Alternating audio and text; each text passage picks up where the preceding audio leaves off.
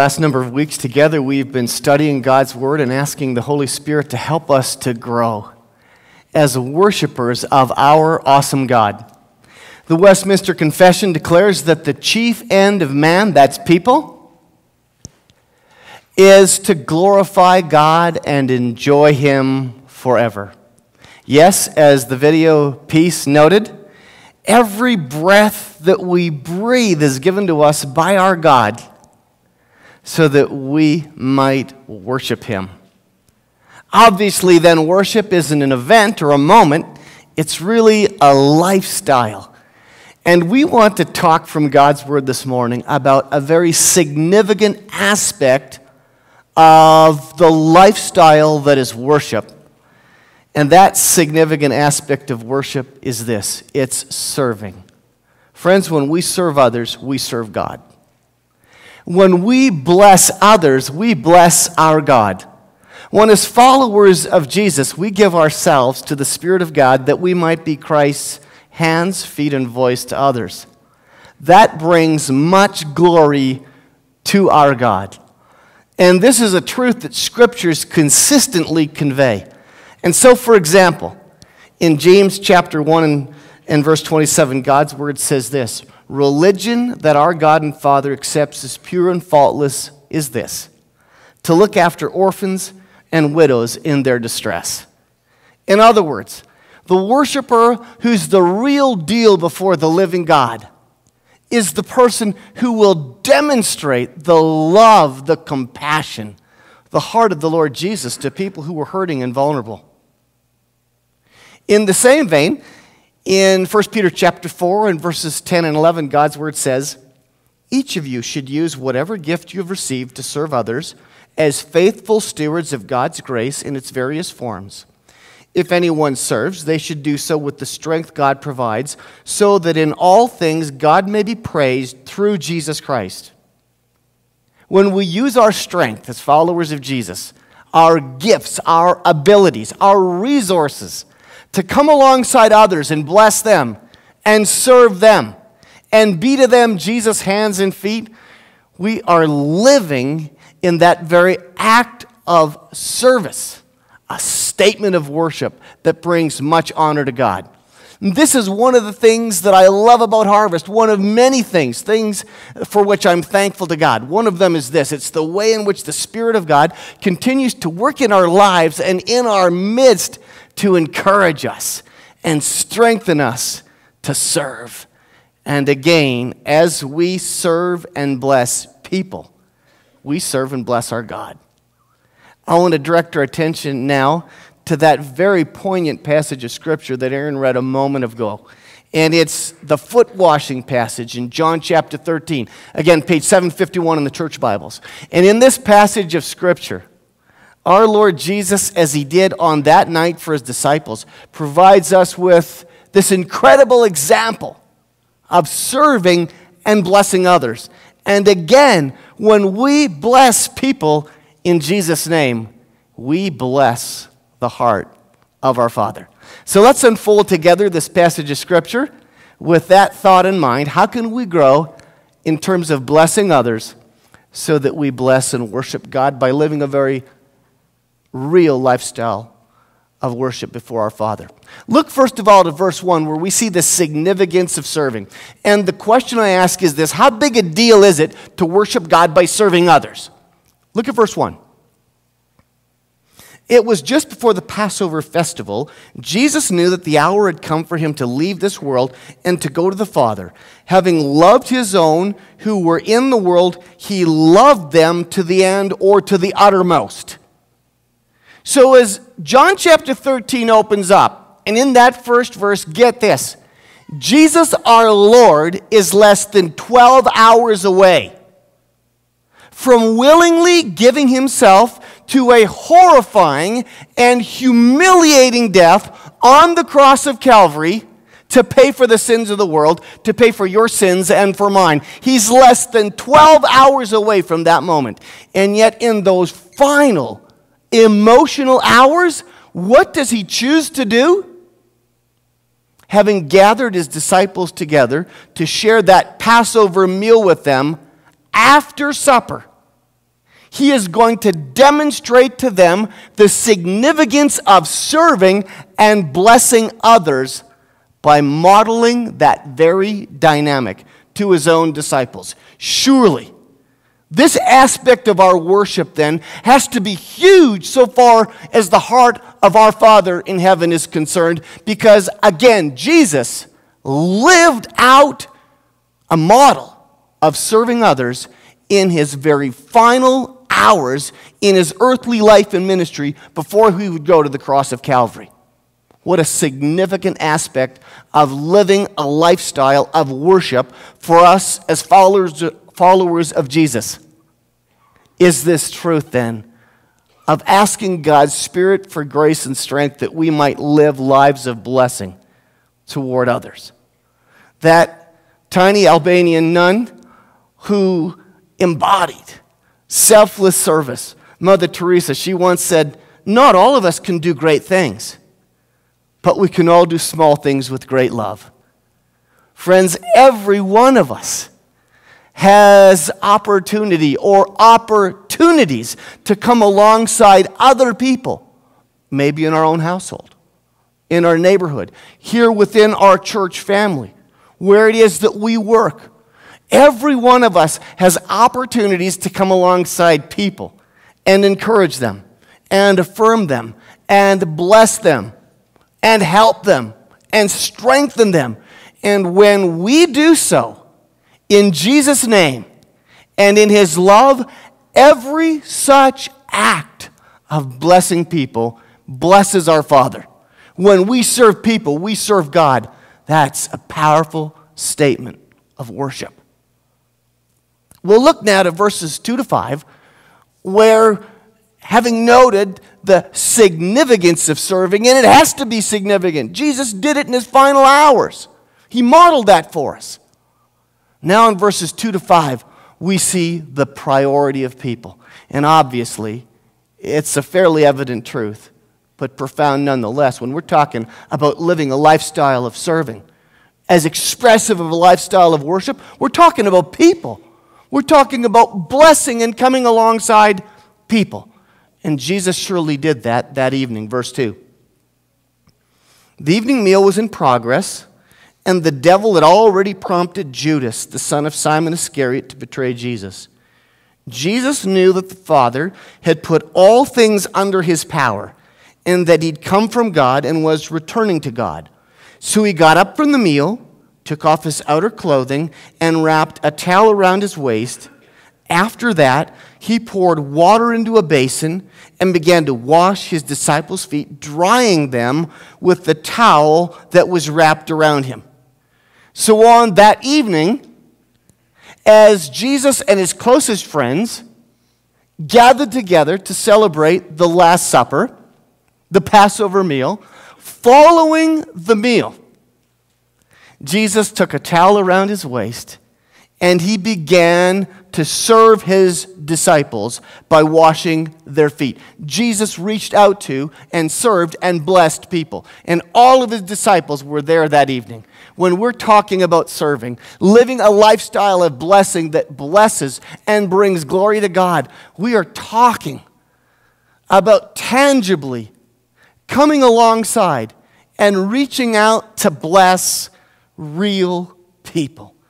The real people that God, in one way or another, has placed in our lives. Author and speaker Christopher DeVink, in his book, The Power of the Powerless, gives an account of the birth and life of his brother Oliver. Oliver passed away when he was not quite 33 years of age. And for Oliver's entire life, he lived lying on his back in a corner of his bedroom, right by the window in that bedroom. And that's because Oliver was blind and mute, and Oliver was unable to lift his head. And because of some severe cognitive difficulties, Oliver had no capacity to learn. As Christopher grew older, in time, vocationally, there's some pictures. There's Christopher giving Oliver a kiss when they were very little, and then they're a little bit older in the second picture. In time, Christopher vocationally would become an English teacher. And one day, in terms of challenging his students to serve others, he told the story of his younger brother, Oliver. Oliver passed away in 1980 at nearly 33 years of age. And after telling the story, one of the students put his hand up at the back of the room and they said, "Oh, Mr. DeVink, you mean that Oliver was a vegetable?" And in his writings, Christopher admits that he stammered for a few seconds. He wasn't sure how to respond to that. And finally he said, "Yeah, I suppose you could say that he was a vegetable, but I called him Oliver. He was my brother, and I think that you would have loved him." So what was Oliver's story? When Oliver came into the world for his mom and dad, he looked like he was a very healthy, regular, normal baby boy. But a couple months later, gave Mama the first inclination that her little boy was struggling with some very serious difficulties. As she cradled him, she went over to the window and held him in the sunlight, and Oliver gazed wide-eyed directly into the sunlight. And that was the first inclination that Mama had that her little boy was blind. In the days to come, a battery of tests ensued. And finally, the physician came to Mom and Dad to tell them that Oliver's condition was very serious indeed. There was nothing medically that could be done to help Oliver, and the doctor suggested that they might want to commit Oliver to institutional care. At which point, Mom and Dad said, "No, we won't be doing that. He's our son. We'll take Oliver home, of course." The doctor said, "Well, then take him home and love him." Again, Oliver would grow to be nearly 33 years of age. Stature-wise, he'd grow to be the size of about a 10-year-old, with a head that was large and disproportionately sized for the rest of his body. His family would bathe him, change his diapers, they'd tickle his chest, and he would giggle. They would feed him every day. And then Christopher recalls the time in his early 20s that he met a young lady that he thought he was in love with. And the big moment came to bring her home to meet the family. He told her about Oliver. So when they got to the household, he asked her if she wanted to meet Oliver, and she said, "No, thank you." Sometime after that, Christopher met another young lady, Rowie. And the same moment came, the chance for him to bring her home to meet the family. And this time he was nervous about how the Oliver thing would go over. So because it was his time to feed his younger brother, he asked her, "Would you like to come with me?" And she said, "Sure." And she watched as Christopher very gently, lovingly fed his younger brother one spoonful at a time. And after a bit, she said, "Hey, can I try that?" And then, with an ease and with a poise and with a compassion, she took the spoon and proceeded to finish feeding Oliver his meal. Christopher concludes his piece by asking this question: "Now, which girl do you suppose I married?" He married Rowie. They have 3 children themselves. I read that story, and that grabs my heart incredibly, hugely. It reminds me of a lot of things. It reminds me, first of all, that all people, and I underscore all people, matter to God and are precious to God. Amen? All people. And as followers of the Lord Jesus, when we come alongside and serve and value and love in Jesus' name people who are image bearers of Almighty God, that is a powerful statement of worship that brings much honor and glory to the Lord our God. Amen? By the way, did you notice one of the people at the supper that night in the verses that we just read who's actually noted by name? Yeah, that somebody was Judas the betrayer. And in his omniscience, the Lord Jesus knew full well what Judas was up to. But did Christ tip his hand? Turn some of those other guys, maybe the Apostle Peter, after that Judas guy? No.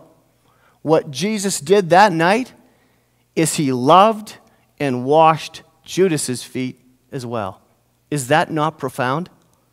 Friends, as we seek to live a lifestyle of worship by serving and blessing people and coming alongside them and tangibly meeting their needs in Jesus' name, there are lots of times that will be a joy, and there are times when that will be hard and difficult, because sometimes, at some level, like Judas, the people that we're called to serve will not be so lovable.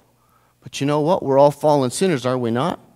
I can have my unlovable moments myself.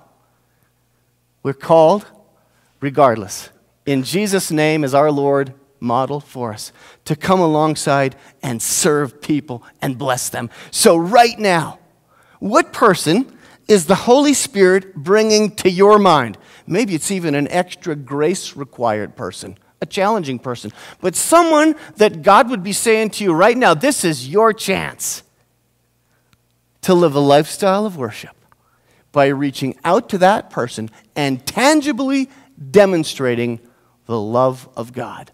Who's that person? Again, when we bless people, we bless God. All right, come back now to verses 3 and 4, and let's talk about the impact of the insignificant. Verse 3. Jesus knew that the Father had put all things under his power and that he'd come from God and was returning to God. So he got up from the meal, took off his outer clothing, and wrapped a towel around his waist. Now let's talk to the setup for that very poignant moment. In that culture, because the roads were dusty, and especially following a rain, it was mucky, and everybody was wearing those sandals, and everyone's feet got very dirty. So it was super customary for the host of a dinner party to provide a servant who would wash the feet of all the dinner guests who would arrive. Now, if a household was of modest means, so that they couldn't afford a servant for that specific task, then it was also customary for one of the early guests to arrive at the dinner party to willingly take this role upon themselves. So what didn't happen that night? None of the disciples volunteered for this job. I envision them looking at each other and, why don't you do it? Why don't you do it? No thanks, you do it. None of them took on that role, though they well understood the custom of the day. So at that dinner party that evening, there were a bunch of guys with dirty feet and pride-filled hearts. Following the meal then, as John has just told us, the Son of God, knowing full well that he was the CEO of the universe, very quietly and unannounced, got up from the dinner table, and he wrapped a towel around his waist. And he filled a basin with water. And he began to wash his friends' feet. Friends, does that statement of profound humility and love and a heart to serve others not grab our hearts? That's God doing that. That's awesome. But the other side to that might be this. The cynic would perhaps look at it and say, okay, I can buy all of that, but are you kidding me? Jesus, in your final hours on planet Earth, that's not exactly the best bang for your buck. I mean, washing the dirty feet of a few guys in private? Surely you could have done better than that if you wanted to go out with some kind of a statement. And we would say, whoa, whoa, whoa. There are all kinds of things being communicated in this moment as Jesus took on the role of humble servant washing his disciples' feet. But one of those statements has got to be this. It's the impact of the insignificant. Does not our God love to take the ordinary and through the ordinary do the extraordinary?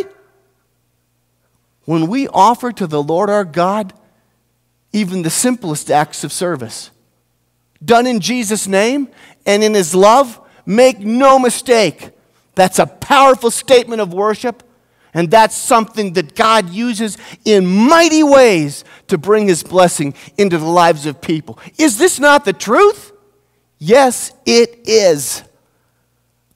Jesus was showing his friends that night, hey, don't demean anything that you would do for someone else to serve and bless them.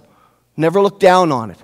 Because when the smallest thing, washing somebody's feet, is done in Jesus' name, in God's economy, that's a big deal. Because that's worship. Because God loves to take our smallish things, the things that are not, as the Apostle Paul would say, and use them to bless others and bring to his name great honor and glory. Billy Graham loved to tell the story of an 80-year-old grandma who was blind, and she was confined to her home. And she had a talk with God one day where she said, Lord, I've followed you for most of my life, and I'm blind. There's nothing I can do now. Just take me home. And she had the distinct impression that God said to her, no, there is something for you to do yet. I'm not finished with you here on this earth. And with that, Grandma's memory was jogged. And she realized that she had a copy of a Braille phone book. So that day, starting with the A's and working her way to the back, she started phoning people every day, people that she'd never met, to simply tell them that Jesus loved them.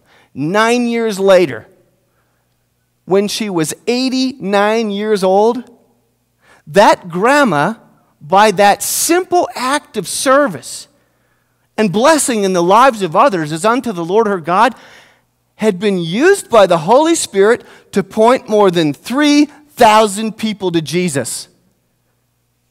Our God loves to come alongside us as we give our lives to him in worship by blessing others. Yeah, he loves to come alongside us, take those seemingly smallish things that we would do and use them to bring encouragement and strength into the lives of others and to greatly exalt his name. Well, the passage of Scripture concludes, beginning with the 6th verse and right through to 17, with this. And in it all, there is a principle to practice. And that's where these verses go to. Jesus brings it right around to his guys and calling them to obey what it was he had modeled before them. Verse 6. He, Jesus, came to Simon Peter, who said to him, Lord, are you going to wash my feet? Honestly, can you imagine how awkward this had become following dinner? I'm guessing by now that room was super quiet. And there were a lot of sheepish disciples sitting around the dinner table. They knew what the culture of the day was. And here, God incarnate was walking from person to person and washing their feet. And when it came Peter's turn, he asked the question, hey, wait a minute. Jesus, are you going to wash my feet? Verse 7, Jesus replied, you don't realize now what I'm doing, but later you will understand. No, said Peter, you shall never wash my feet. Jesus answered, unless I wash you, you have no part with me. Then, Lord, Simon Peter replied, not just my feet, but my hands and my head as well. Jesus answered, those who have had a bath need only to wash their feet. Their whole body is clean. And you're clean, though not every one of you, for he knew he was going to betray him. That was why he said not everyone was clean. When Jesus came to Peter, he said, no, Lord, that is not going to happen right here, right now. Oops, Peter. Oops. Guess what? We don't get to tell God what to do. And Jesus rebuked Peter and said, if you're going to know spiritual intimacy with me in this moment, Peter, you're going to have to humble yourself and receive what it is that I'm going to do for you. And then in characteristic Peter fashion, he super impetuously responded with, well, then give me a whole bath, Jesus. And Jesus said, Peter, you don't need a bath. Peter was already a follower of Christ by faith. What he needed to do in that moment was obey his Lord so that he could experience spiritual intimacy with Jesus in that very moment. Now pick it up with verse 7. verse 12. When he had finished washing their feet, he put on his clothes and returned to his place. Do you understand what I've done for you, he asked. You call me teacher and Lord, and rightfully so, for that is what I am. Now that I, your Lord and teacher, have washed your feet, you also should wash one another's feet. I have set you an example that you should do as I have done for you. Very truly, I tell you, no servant is greater than his master, nor is a messenger greater than the one who sent him. Now that you know these things, you will be blessed if you do them. So Jesus has washed everybody's feet. And what did Jesus not do? He didn't turn around and say, now would somebody please wash my feet? He didn't do that. I mean, that would have been easy. Who wouldn't have volunteered for that in that moment? Anybody would have done that. And I mean, especially given the embarrassment and the chagrin in that room by that point. But he didn't say that. Oh no, he said, now that I have served you and blessed you in this way, as an example, I want you to serve and bless other people in the manner of which I've demonstrated for you. Friends, in life, in following the Lord Jesus, it always comes down to loving him by owning what he asks us to do in obedience. And this was crunch time for the disciples. This scene makes me think of a story recounted by Mark Twain.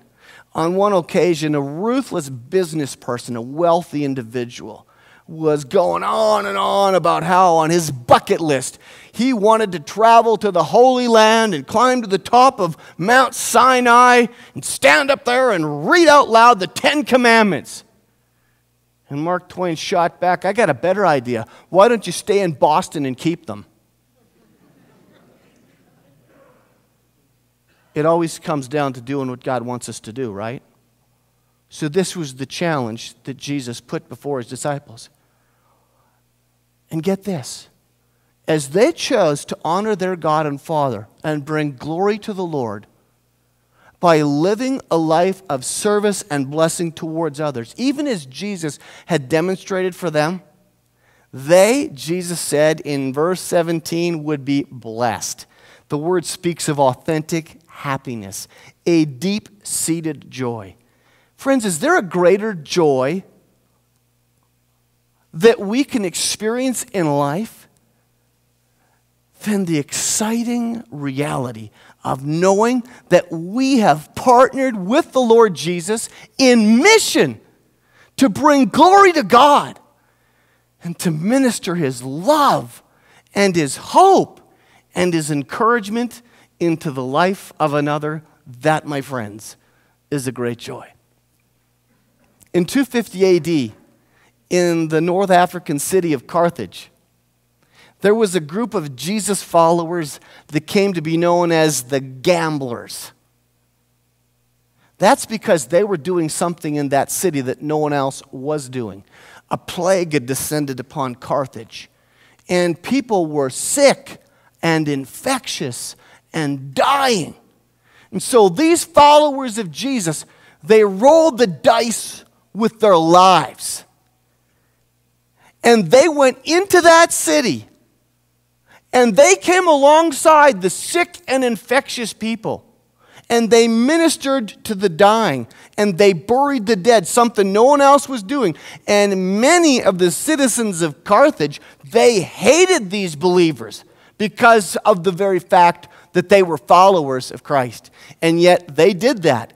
And because they were willing, as the populace viewed it, to roll the dice with their lives and gamble their lives in that way, they came to be known as the gamblers. May God's Holy Spirit embolden us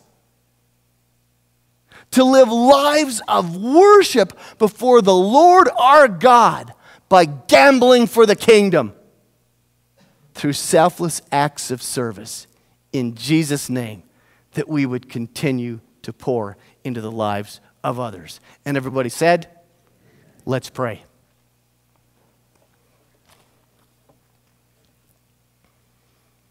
Lord Jesus, we bow before you in humility and in gratitude this morning. The passage of Scripture authored by John under the inspiration of the Holy Spirit, just grabs our heart.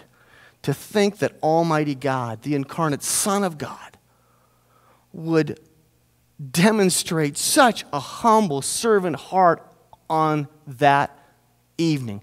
And then challenge us, call us, invite us to be on mission with Him by doing the same. You are an incredibly gracious God, and we exalt and worship You with our lips and our hearts today. And how we look forward in the days to come, this day and this week, at the opportunities we're going to have together in our households and individually to worship the Lord our God and lift up His name, Jesus, by being your hands and feet to a lot of people. Thank You for the things You're going to do through us. We pray in Jesus' mighty name and for His honor and glory. Amen.